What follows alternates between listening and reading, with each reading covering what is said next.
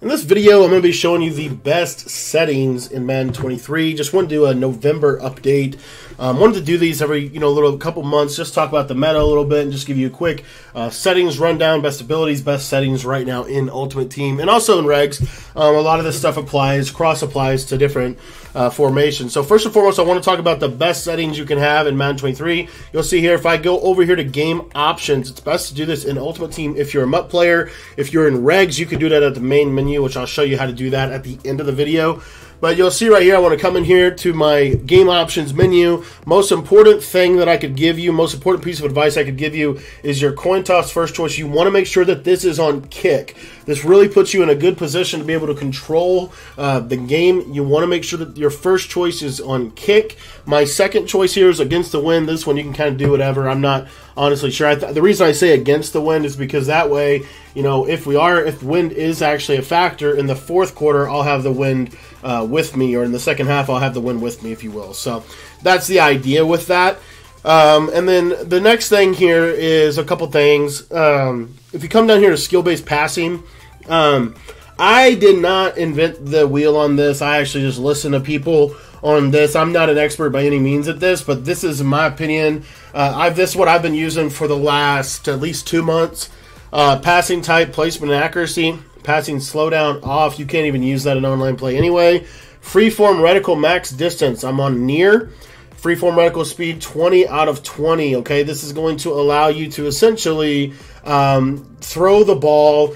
The reason I like near is because if I overthrow it, which I still do have bad freeforms and overthrows and all that stuff, but this definitely limits that. So I can still pass lead like a quarter route open, and he's going to throw it to a place where only the receiver can catch it. So the way you activate that in game is you're going to hold left trigger and you're going to pass lead it with the left joystick. So that's been my best experience so far. I've tried a lot of different settings. This one has been, in my opinion, the most consistent. Now, this is something interesting.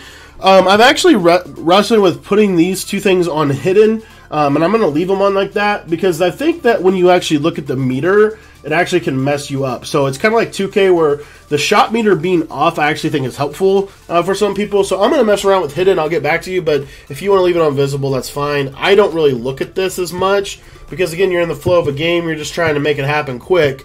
You don't have time to just look at the reticle or whatever, in my opinion. So anyway, that's my opinion on that. This right here, auto flip, I'm going to put this on. Ball hawk is going to be on. Heat seeker assist is going to be on. I've been kind of wrestling with actually turning this off, but for right now, we're going to leave this on. Defensive switch assist is going to be off, okay? And those are my key gameplay settings that I recommend. And then real quick, I just want to go over some of the best abilities in the game right now.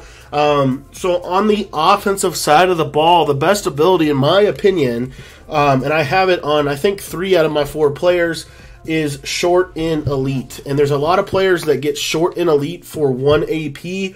To me, this is the second most important ability in the game because it's going to help you get separation against man-to-man coverage. Zone coverage is not that difficult to beat this year. Man coverage can be very sticky. We want to be able to beat man coverage. So by putting short and elite on everybody, it's going to significantly help. Now, I have Jamar Chase with short out elite. That's because I run a lot of trips tight end. If the guy is going to consistently be lined up outside of the numbers, short out elite would be what you want to do. But he gets short out for 1 AP. Hyde's Ward, I think, is a great utility player because he gets short in and short out for 1 AP. He gets either one of those, so he's just kind of a must-have on your roster, in my opinion. And then John Elway. Now, I know not everybody can afford John Elway, which I completely understand that, but the main abilities that I want to talk about, obviously set feet lead is really, really, really important in this game. Is you need to have a throwing velocity ability, especially with the way that where we're at right now in Ultimate Team, with how good the zones can break if you don't have a throwing velocity ability. This is just going to help you really hit those routes that you that are open. But then this is by far the most important ability in the game, and it's Fearless. You need to have this equipped on your quarterback. It completely changes the game, in my opinion. You've got to have Fearless if you're going to be wanting to, because if you don't, you're just going to get under pressure and accurates all game.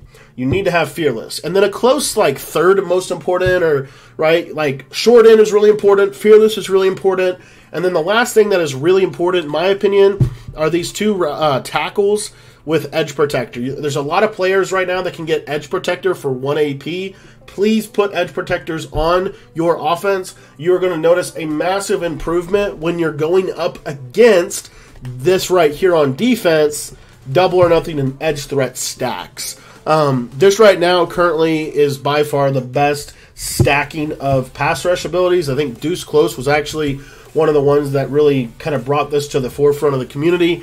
You want to be running edge threat and double or nothing if you want to run a pass rush ability. However, in my opinion, I actually think that pass rushing abilities are starting to become obsolete because a lot of people are running those 1 AP edge protectors. But you see here, Aaron Donald, there's a lot of players right now that get discounts on at least double or nothing. So I'd really encourage you to consider stacking those abilities. But really the most important ability on defense, and it's really not even close, is Pick Artist. And the reason Pick Artist is so important is because it's going to help you catch tipped interceptions, and it's going to help you counter. It's the one ability in the game that will allow you to actually intercept. Not even necessarily aggressive catches, even though it does help a little bit with that. But the main thing is it helps you catch tipped interceptions, which if you catch tackle a guy on an ag and you have a second defender in the area, you're going to have a chance to intercept that. So Pick Artist to me is very important. I will say like a short or like a close second ability that I think is really important on defense is a KO. If you're running more zone KO, then deep out zone KO is really good. If you're running more of a man scheme, then medium route KO or deep route KO are very effective as well. So the KO abilities is really what you want to look for here with this. One little thing that I think is really kind of a quick piece of advice for those of you that are running 4-down lineman sets, like nickel over, big nickel over G, dime, all that. You can actually put Derek Brooks at defensive tackle via packages and have him with 0 AP lurker. I'm kind of messing around with that. But what this allows you to do, though, is it allows you to drop him into coverage. For example, one of the things I like to do is man him up on the running back or drop him into a vertical hook zone over the middle or a 3-rec hook zone over the middle, and you'll get a lot of interceptions with that. He is now a viable coverage option for you. And again, it's 0 AP lurker, so it doesn't cost you anything ability point-wise to be able to do that. And then lastly, not least, special teams. I think these are kind of honestly broken, but I mean, clutch kickers and kicker are the best. And then Devin Hester is really good as well. I don't have him on my team, but he is really good. This Cooper Kupp right here, I think, is a must-have on every single team for 2 reasons. Number one, he gets short and elite for 0 AP, and then he gets slot apprentice for 1 AP. So you can have a slot apprentice and a short and elite for literally 1 AP right now. So those are my recommended abilities. And then last thing I said I was going to do was I was going to tell you how in the beginning to set this up. If you're a regs player, let's say you don't play MUT, but you want to set your settings up, what you want to do is you want to come out here to the main menu, and you just want to come over to the settings bar. You're going to click on that, and you're going to click on game options. And as you see, it's going to, kind of bring this little menu up right here where you can change all of these settings. Okay, so those are the best settings, little meta update for November. Thanks for watching. Guys, if you want to get all my ebooks, I have an ebook library as of today with 16 different offensive and defensive ebooks, and we have a brand new one coming out early next week, probably on Monday. Please make sure you're in the Patreon if you haven't already. It's the best way to support me as a creator, but I think it's also the best way to take your game to the next level because ebooks really give you the nuts and bolts of how to be effective on offense, how to be effective on defense. So if you want to sign up for that, head down to the description down below. Like I said, $10 will get you access to everything in the Patreon, all the ebooks, all the updates to the ebooks, and any new ebooks that we release as soon as they are released. So if you want to sign up, head down to the description below and click the link down below.